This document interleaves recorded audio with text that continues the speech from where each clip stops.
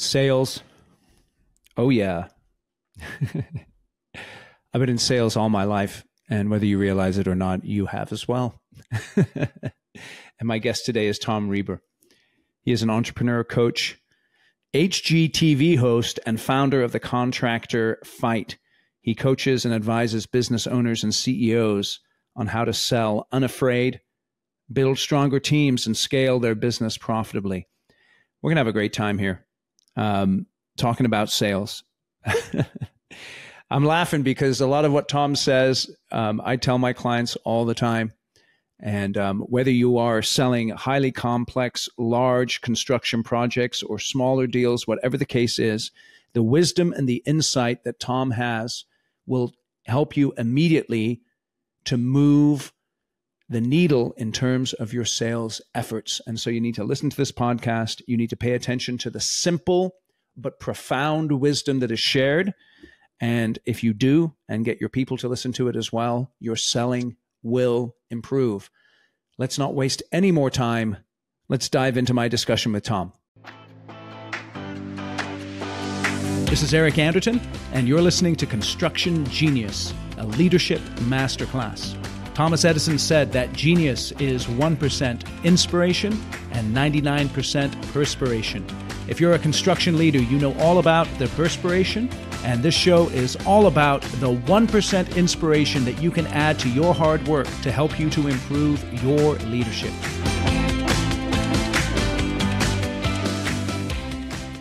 Tom, welcome to Construction Genius. Eric, thanks for having me. How you doing today? I'm very well, thank you.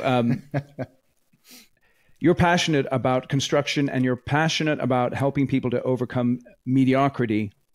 One area that you really focus on is sales. And I think it's something that contractors often miss. They don't see themselves as salespeople. They don't see the value of it. They see themselves as builders, and they're sort of waiting for something to happen. You have this phrase about the Google gods. Tell us about the Google gods. Yeah, well, I appreciate it. I love this topic because I think there's so much low-hanging fruit for the average contractor listening to this and their sales teams.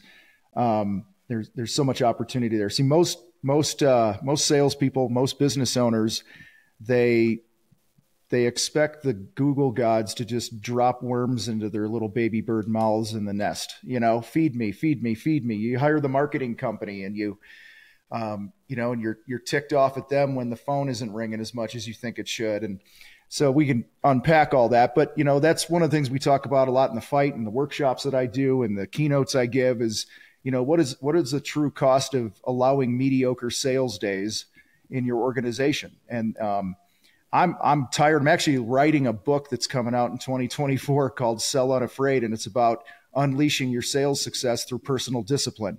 And so, if you want to go from mediocre and average to an elite salesperson, it's going to come down to your daily disciplines and how you approach your time, and way above and beyond the scripts and the word tracks and the objection handling and things. I think there's a lot of opportunity to really be on the hunt instead of just being a waiter or a baby bird.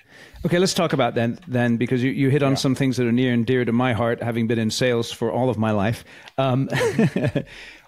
What distinguishes a high-performing salesperson from a mediocre salesperson?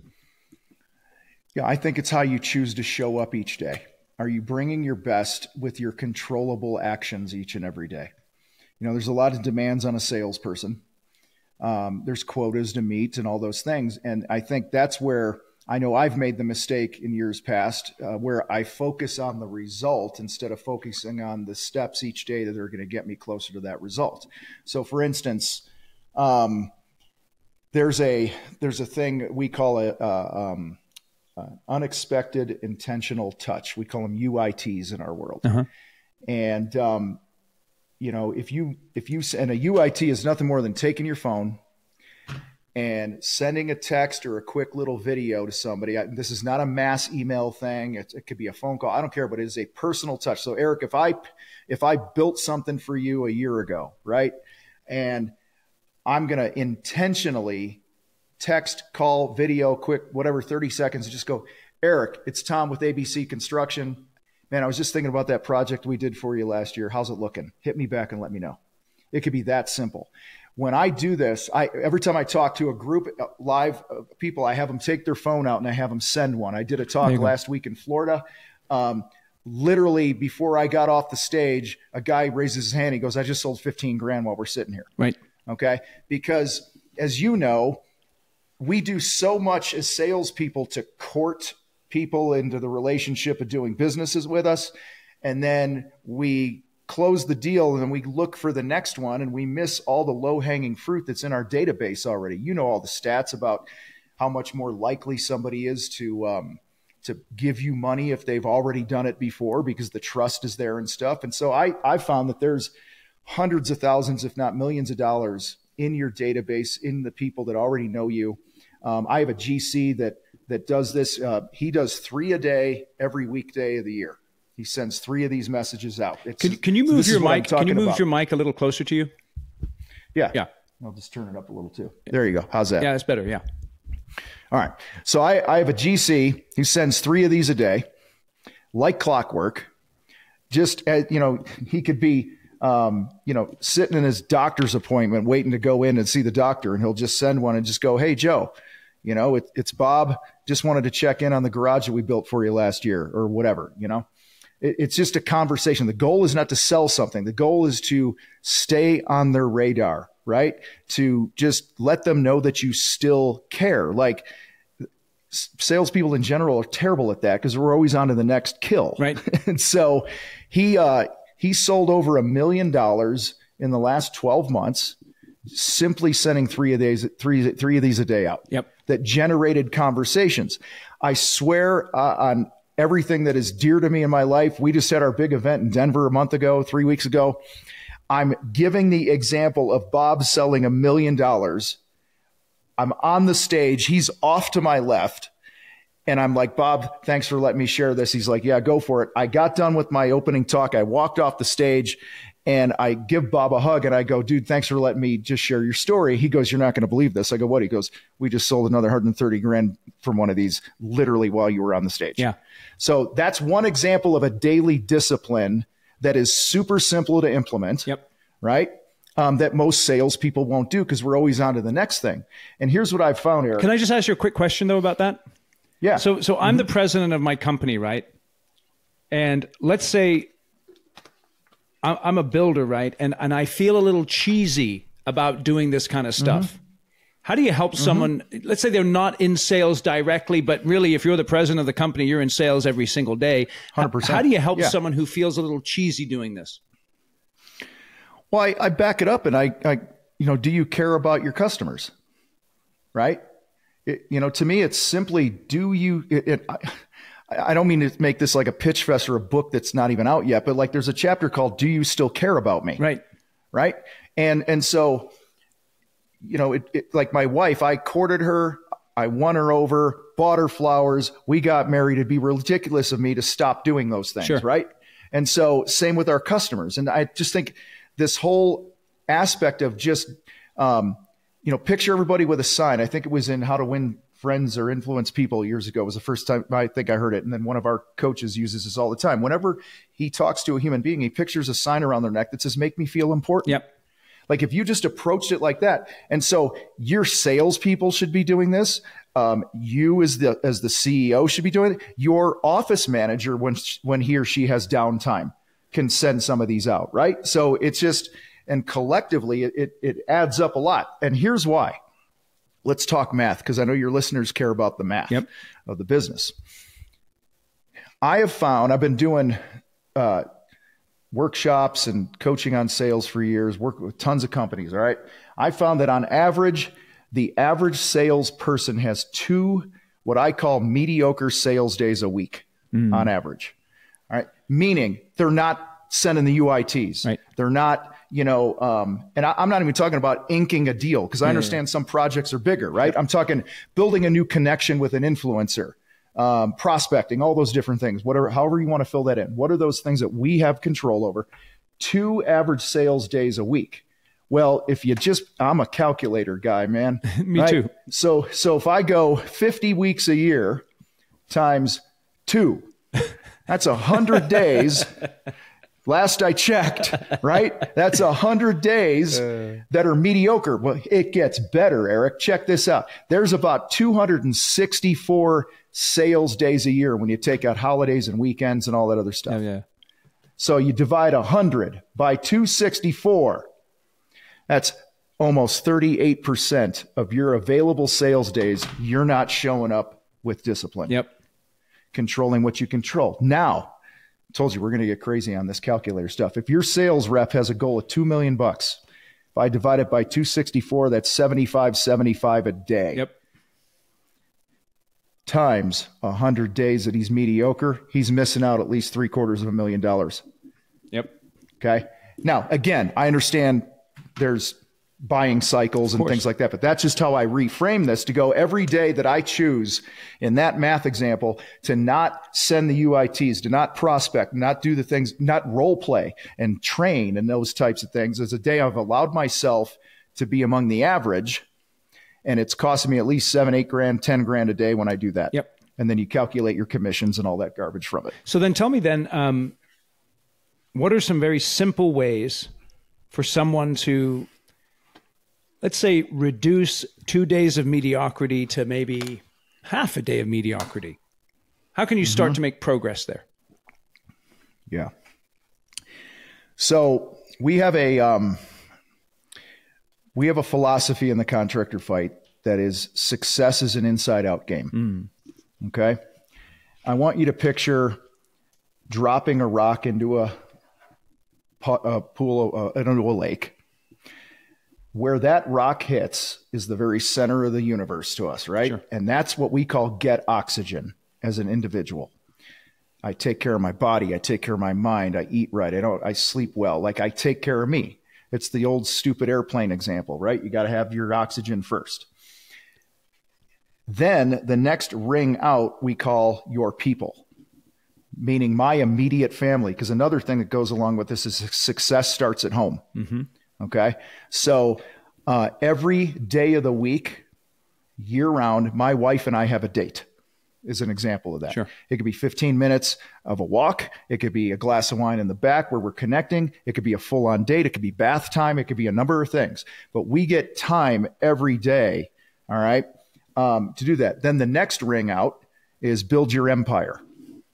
And most business owners especially have that flipped, right? They make the business the center of the universe, all in the name of taking care of the people they love, and they neglect the people they love. They put themselves last. And so the starting place to start eliminating mediocre days is set a standard for yourself, or what I call a code of conduct of how I'm going to approach each day. I'm going to take care of me. I'm going to take care of my people at home. All right. And that's our people in our company too. Yes. And then we're going to work on the business tasks. And, there's the old saying, how you do one thing is how you do everything. If I'm showing up with consistency, taking care of myself, I'm not talking about going to be a bodybuilder or something like that and CrossFitting, but like, are you doing the best you can do without excuse, regardless of how you feel, regardless of the field conditions, to get oxygen, take care of your people, then build your empire?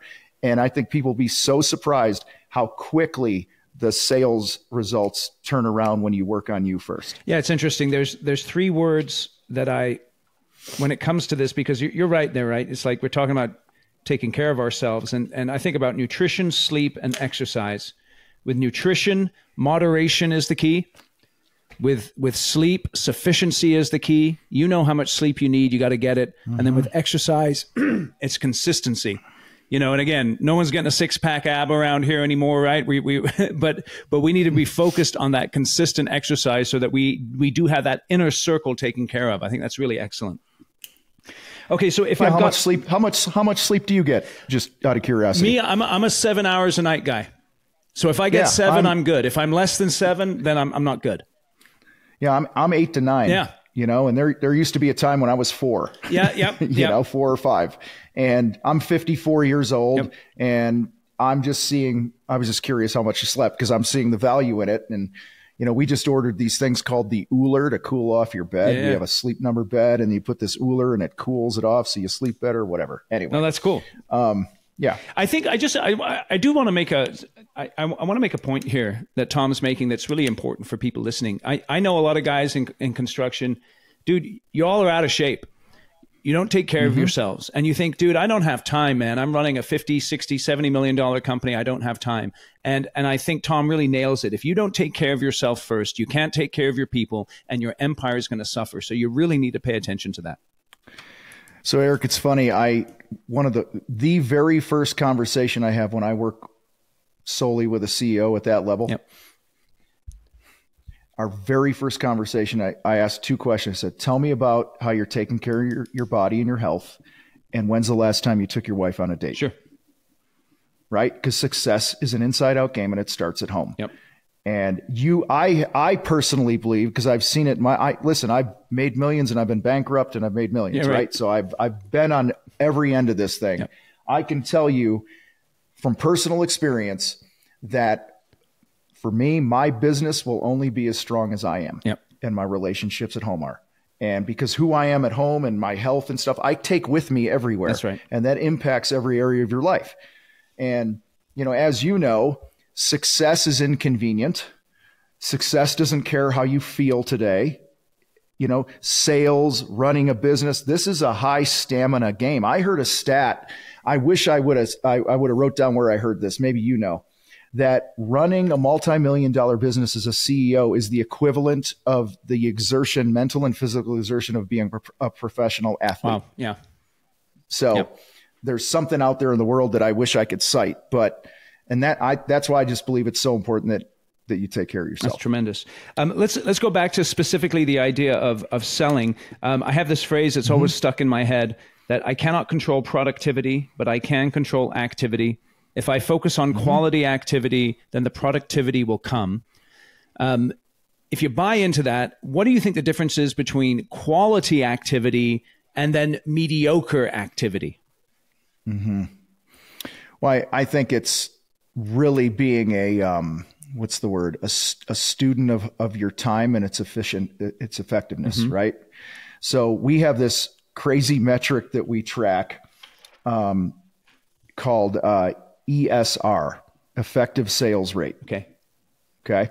So if it's dollars sold in a time period divided by hours spent in the sales process, could be prospecting, following up, standing in front of somebody on the site and having whatever it is, right? Putting a proposal, and you divide that and it gives you a number, $3,000, $40,000, whatever it is. We found that the higher the number, the more efficient you are and the better you're using your time. Okay. Yep. So I think it's just really, and to really dumb it down, is the juice worth the squeeze? Yes. If I'm part of some networking group or whatever you want to call it, and it's X amount of hours a week or a month, and I've been tracking the stuff, we have a problem. Versus I know, like the example of Bob and so many others, when they take literally 5 to 10 minutes a day to send UITs out, right? And it brings back $1 million or more a year. That's a pretty good use of time. And so we want to make sure, we're spending, the bulk of our time on that 20% of stuff that drives the biggest results. And I think that's where most people don't track, they're busy, right? I got to do this. I got to do that. They're busy running around because they feel like if I'm busy, I must be working. Yes. And this has been a big shift for me in the last several years, decade probably. I used to be, the more activity I could throw against the wall, the better. Right. And I've really shifted that with just understanding that not all activities that I have control over are equal. Yes. So let me ask you, you mentioned something there that I think is really important to go after, and that's networking events. What advice do you have for construction company salespeople in terms of picking the networking events they go to? Or do you think that networking events are a total waste of time? I think you could answer that with it depends, right? Okay. Like it depends what's the group, and is your ideal client more likely to be there, or what we call influencers, right? Yep. So if I'm a painting contractor, my influencers are going to be like developers or building inspectors or whatever, people that know my ideal client who might be a facility manager. Right. So I think, is that association or group, connected to the influencers of my ideal client or my ideal client's there. Yep. And then part two of that is I think most salespeople, they jump into a networking group and then they take on what we joked about earlier, the baby bird thing. Like, I'm in this group, give me a lead, That's right. Give me a connection, where if you go in going, I'm going to play the long game here, and I'm going to give this thing 2 years where I'm just going to give, right? I'm going to get on a committee. So, I mean, I had a buddy who was we had this thing back in Naperville, Illinois, when I lived in Illinois, called Rib Fest, this big, huge thing they have. And the Rotary Club at the time was all the business owners and the blah, blah, blah, right? And he joined the Rotary Club, and he joined this committee where they poured beer at the beer garden every year at Rib Fest. And he got to know the other business, and he was closing deals left and right because he was giving and he was serving in the thing, and he never had to ask for it to be the annoying salesperson. So I had another friend, he was one of my competitors, who was getting the inside scoop on all these big commercial painting projects that I didn't even know were out for bid because he was on a committee. You know, so I think it's having that play the long game mentality, you know, and that's, you know, as human beings, we want the quick win. Right. You know, we want to join the thing and get the check, you know, but that's sadly not how it works all the time. I don't know about you, but I'm having a great time listening. Actually, I'm not listening, am I? I'm actually doing the interviewing, but I'm listening to Tom and I'm having a killer time.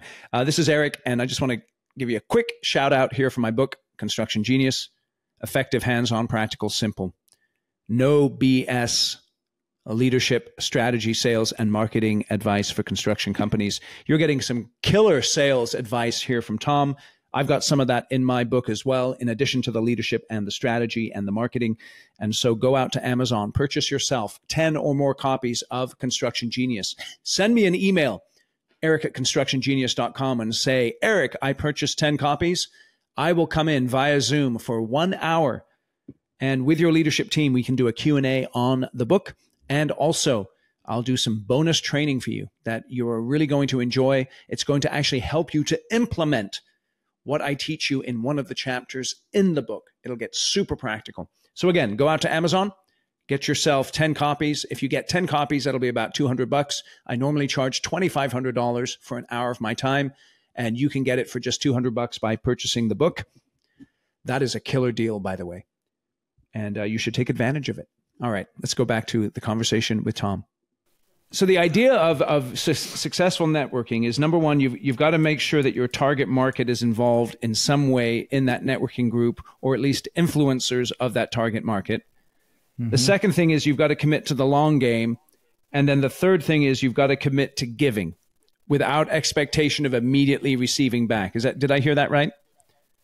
Yeah, you did. And it's about earning confidence, right? I mean, when you're going to do business with somebody or refer somebody, you're putting your neck on the line, right? Yep. If you're going to refer another company like you and I have through the years, right? You want to make sure that you, more than getting a finder's fee or any of that garbage, you want to make sure they don't damage your brand and your name. That's right. Right. And so you got to earn confidence over time. And I think, just showing up to some monthly meeting and shaking hands and handing out cards doesn't earn confidence. I think it's being together with people and, whether it's charitable causes or, whatever it might be. Let me ask you this. Tell us a story of someone that you've worked with who was really struggling. They were frankly a mediocre salesperson, and they made a couple of key changes that helped them to go from mediocre to high performing. Can you describe that a little bit? Oh, wow.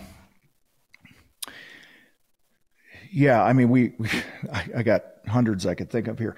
I'm thinking, I've already talked about Bob. I think somebody else I'm talking about is another general contractor who really changed the game, like 5-7x'd his business in like a three-year period of time. And it came down to 3 core pillars. Number one, we dug back into making sure he was confident in his numbers. You mean the numbers he was bidding? Yeah, the numbers he's bidding. I believe that the higher your gross profit, the easier it is to have a high net profit. Right? What a concept. So, yeah. And I think it was when you really understand what it costs to produce the thing you cost or do, and then you tie all the risk to it. the risk to property, to people, to reputation, all these different things, it's really kind of ridiculous how cheap contractors work for when you figure all that in. And so he set some standards that he wasn't going to go below a certain margin on his gross profit. And if he did, he wasn't doing the job. And I think what that does, when you have confidence in your numbers, you're not the groveling salesperson that needs the job, right? Number one. Number two, he really dug into, again, what we call selling unafraid. And that's a strong pre-qualification process. Before you're running out there, and I understand commercial's a lot different than the residential world. I totally get that, right? But you can still have a pre-qualifying conversation. Absolutely. If Eric, you call me up to build an airplane hangar, and I'm going to dig into your motive of what's important to you, and it's usually an emotional thing. The motive, it's step one of our process. Motive is emotion.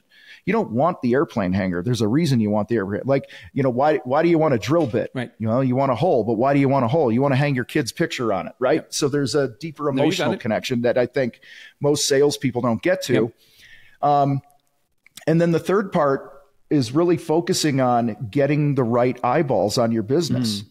And I think that's a huge area that Kevin, the guy I'm thinking of, really focused on was what story are we telling the world about our brand? And I think salespeople in general are not using these little supercomputer movie studios that we have here to their full capacity of showing us who you are. And I'm not talking just before and after pictures and that stuff. I'm talking like, there's a painting contractor, commercial painting contractor out of Ohio. He's on LinkedIn. His name's Steve Spinelli. He's a good buddy. He's been part of our stuff, right? And Steve did a video on LinkedIn where it was a Saturday, and he's like, hey, we got to keep this project moving. I've been out of the field for years, but I came in today. I volunteered to come spray all these door frames on this space, right? And he's like, because we don't want to hold things up. Sunday, he goes live on the video, and he's like, well, I'm back. I came to check on my work. It ain't very good. Like he'd lost his skills a little, right? You're the owner, you're out of the field. And he's like, I came in to check my work, and what I've realized is I wouldn't stand for this if one of my guys did it. And I need to fix this today, so I'm going to sand down all these frames and reshoot them so I don't hold up the GC on Monday morning. Oh, wow. You know what I mean? And it's things like that where you're showing us, you could tell us you have integrity all day. But that's how I think a lot of salespeople and companies can do a better job on social of just really showing us who you are. He had another video he did where he got out and he said, I had an opportunity to do this massive paint project for a new customer, and I had to say no to it because if I would have accepted it, it would have been an issue, a domino effect down the line with some of our already amazing clients that we have and commitments that we've made. Yep.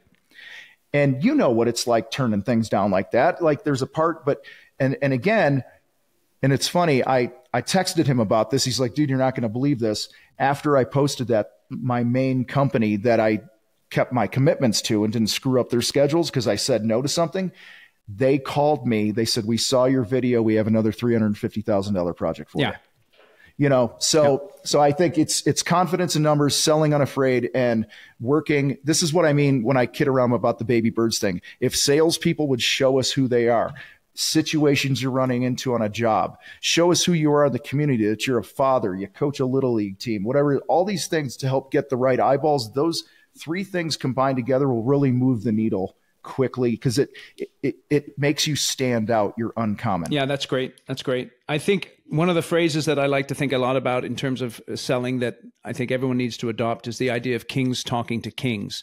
And I think that goes back to your confidence piece is that if I'm doing the work necessary from a sales perspective, I am never desperate. I never have to go in there on my hands and knees saying, please give me this job. I can go in there with a sense of confidence and a sense of real clarity about what I need to do for my business and the right type of client I need to be working with, and make my selling decisions based on that.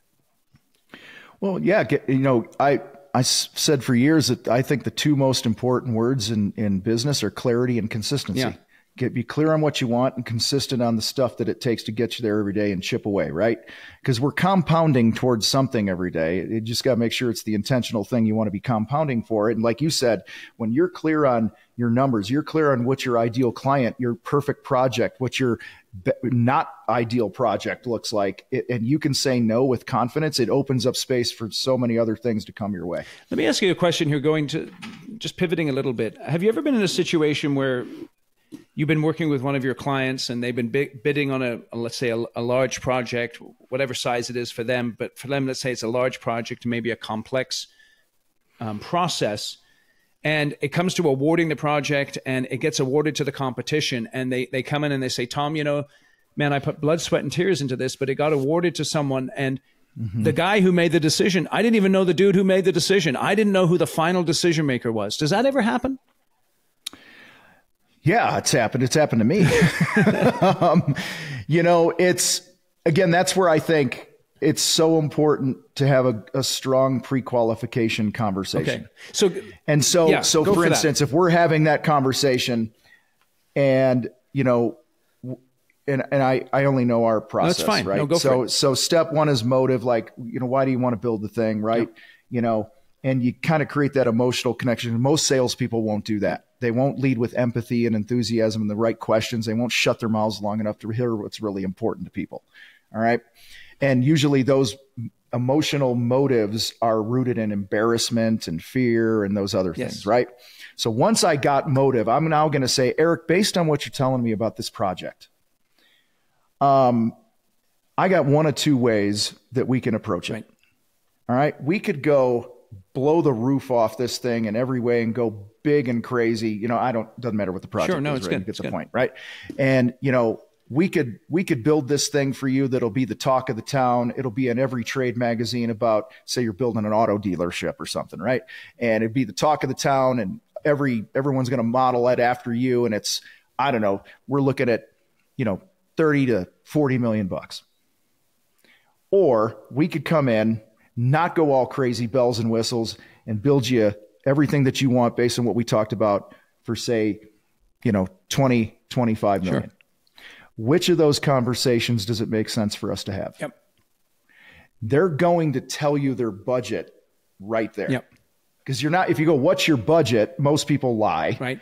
Or they play the game. Well, I don't know. We've never built a thing like this before or whatever. Now you're going to move to what, step 3, I can skip for right now. But then step 4, we call influencers. Yep. Who are the influencers in the deal? So you go, Tom, we're not going to do the 40 million project, but we were thinking it was going to be 20, 25, 30 million, something like that. All right. So if we came back with the design that you wanted, right, and we were in that range, what would happen next? Yes. All right. Well, we'd have to run it through so-and-so and this and that. Okay. Would it make sense to have a conversation with them? Or another question might be, who else is excited to do this project that we need to get on board and just make sure that we're talking the right numbers? So just these little steps that most people don't do in pre-qualification can save. How much time salespeople and estimators put projects together, and the time that's eaten away when it could be solved by having a conversation up front where, man, that's never going to fly in our world. So don't even bother. Right. I'd rather not even bid the thing, than spend God knows how much time on that. Yeah, it's interesting. I really like your framing there of the budget question there. I think that's excellent, because instead of just asking, hey, what's your budget? You're framing it for them and letting them tell you in a more natural way. I think the other one that's so important, and I think a lot of salespeople, they feel a resistance to asking the question, and it's around that idea of who besides yourself is involved in the final decision. Yeah. And yep. What can a salesperson do to overcome that internal resistance they feel to asking the tough questions, or maybe the uncomfortable questions?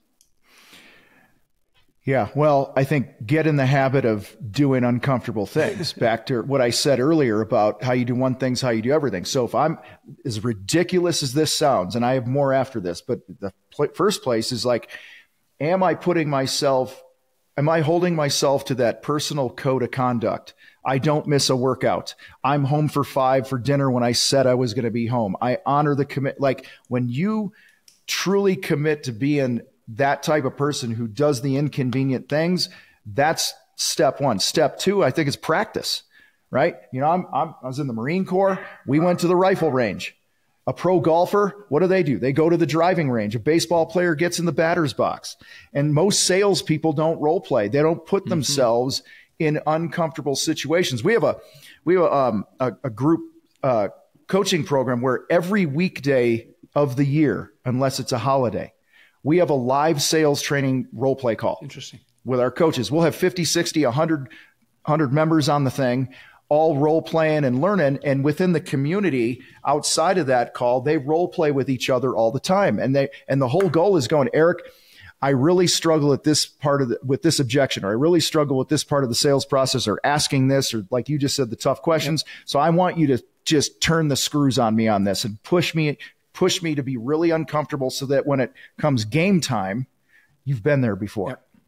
Right. And now you're not all panicked and puckered up and in the corner, freaking out. I think that's really great. What is your opinion on scripting sales presentations, and how effective is that? And should I do it and all that kind of stuff? Well, if you have scripted sales presentations and it's working for you and you're hitting your targets and your goals, then I go, good, right? Like that's, let's not break something that's not, or fix something that's not broken. Yep. However, I'm more of a fan of frameworks than I am scripts. Okay. You know, I have my go-to word tracks and things like that. You know, if somebody says, oh, that's too much money. Oh, that's interesting, Eric. What makes you say that? Yeah. Instead of me being on the defensive, make them justify why they think it's so much money, right? That's one of my go-tos, done with the correct tonality, not what I just did. Yeah. So, I think you have to have some frameworks around information that you need. And I think it comes with practice and training, and, you know, that, and you can build those, but you can tell when somebody's totally scripted. Yep. You can tell when somebody doesn't really care. So yes, I think you need some scripts and word tracks as a starting point, but that's where role playing comes in, where you kind of make them your own over time and you add your own style. Like humor is one of my things when I used to sell. I had this builder I was going after, for 14 months, it took me to land the builder. And, back in the day, in early 2000s. And the first time I cold called the office, and, the lady at the desk is like, the only way any other painting contractor is getting in here is if Albert dies. Okay. He's been with us for 20 years or whatever it's been. Right. I'm like, all right, I left my stuff and I'm gone. So my framework is I'm just going to keep showing up. That's one of my frameworks. Just be consistent, keep showing up, be like a bad rash, right? Until they deal with me. And so I'd see one of their trucks. I'd leave a folder or a card on it. I'd drive by their office. I'd stop in and talk to the old lady at the desk again, whatever. And, so, I'd stop in on their job sites. I'd stop into the office. For 14 months. And so what had happened is every time I'd stop into the office, the elevator would open, it would ding, and out of the elevator, you turned right, and that was her desk. So every time she heard the ding, she'd look up. So we did this cat and mouse game where every time I came out of the elevator, I would peek around the corner, and she'd just see my head peek around, and I'd smile and I go, did Albert die yet? And that became like our thing. And so that's where you just got to be you, right? You take these frameworks and word tracks and stuff, but you can only get to that level of mastery by repetition and practice. Yep. Like there's 4 levels to learning a new skill. There's unconscious incompetence. You stink at it and you don't know it.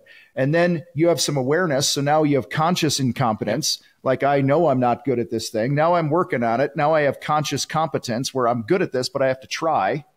And then I reach unconscious competence, which is mastery. It's second nature. It's the guitarist on stage shredding a guitar solo, having a conversation with the sound guy. Yeah. You know what I mean? That's where you get. So most salespeople, they just don't practice. They don't put themselves under the fire. Do you ever talk to your the students? Do you ever talk to them about cold calling in terms of, dude, you're driving around town, or let's call it warm calling. You're driving around town, get out of your car or your truck and stick your head in the client's office or the potential client's office and say hi. You ever talk about that? Every day. Yeah. Every day. And so here's people are like, well, what do I say? You know, what's a script for prospecting? I'll give you mine, and it's universal. If I don't care what if I was selling hot dogs, I would use this somehow, right? I'm a fan of when I see a truck of somebody that, you know, say I'm a commercial painting contractor and ABC Commercial Builders drives by. I literally take a picture of the truck. I call the number. I go, hey, this is Tom with Commercial Painting. I just saw one of your trucks go by. I'm a commercial painter. You're a commercial builder. I just thought it might make sense for us to know each other. There you go. That has been my script for over 20 years. It's beautiful. Okay. And it's just, and you know what? You're going to hear a lot of no's. That's okay. All right. But if you did one of those a day, think about that. If you did one of those a day, you hop online for 10 minutes instead of surfing Facebook, get online and search whoever your ideal client is and stop by and say the same thing, you know, DM them on social, say that I don't care what it is. Just winner. See, the elite, they find a way to win. They don't care what the field conditions are, right? Sure. Like if it rains and we're going to play a football game and there's a foot of mud, we both got to play on the same field. Yep. Find a way to win. That's right. You know, and be consistent. God, you know, I've tried prospecting. That didn't work. You know, you could prospect with social media. You could prospect with email, the UITs, the influencer calls. Those are the daily disciplines that I'm talking about that people are missing out on. That's beautiful. That's beautiful. So as we're wrapping up here, Tom, and I appreciate your time, give us the top 3 pieces of advice, and you can feel free to summarize anything you've already said, that you would give to a salesperson to make traction and to immediately start moving the needle in the next 30 days? I was writing them down as they came to me. So first, work on you. It's an inside out game. All right. That never changes. Second, it's what I call win the moments. You can't win the day if you don't win the moments throughout the day. So when you think, oh, I should call that guy who's ticked off at me, and you talk yourself out of it, that was a moment you lost. That's right. Okay. I drove by a commercial facility for like 6 months. I swear to God, I drove by for 6 months and I'm like, I got to stop in there and because it needs a paint job. It needs a paint job. It needs a paint job. One day I drove by, it was painted. I hate that. Okay. All right. Because I didn't win. How many moments did I not win? So inside out game, win the moments and practice, put yourself in the ring, role play this stuff, get uncomfortable, because the elite in anything are always practicing.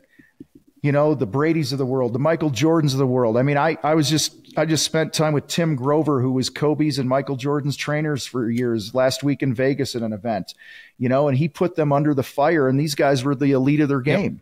And they built the habit of being uncomfortable. And, you know, guys, once you start getting uncomfortable and make it a habit, it's not that big of a deal. That's great. You know, that's great. Well, Tom, I really appreciate your time. Tell us more about you and your business and how people can get in touch with you, please. Yeah, so I run the Contractor Fight. The fight's between your ears. It's how you show up. It's what you think about yourself and success. You know, we work with thousands of contractors all over the world in several different industries. You can go to thecontractorfight.com. You know, I do a lot of workshops, a lot of, you know, keynotes and things like that, as well as, you know, we have other coaching programs and stuff. So I super appreciate you having me here, and anyone that wants to check things out, head to thecontractorfight.com. Excellent. We'll have links in the show notes. Tom, you've been really generous with your time. Appreciate it. And I do wish you the best. Likewise, Eric. Thank you. Right on. Hey, this is Eric. Thank you for listening to my conversation with Tom Reber. Make sure you go out to thecontractorfight.com and learn more about the work that he does. And thank you for listening to Construction Genius. I have a request. My YouTube game needs to be upgraded, and you're here to help. The way that you can help is going out to my YouTube channel. Just search for Construction Genius. You'll find it. And subscribe.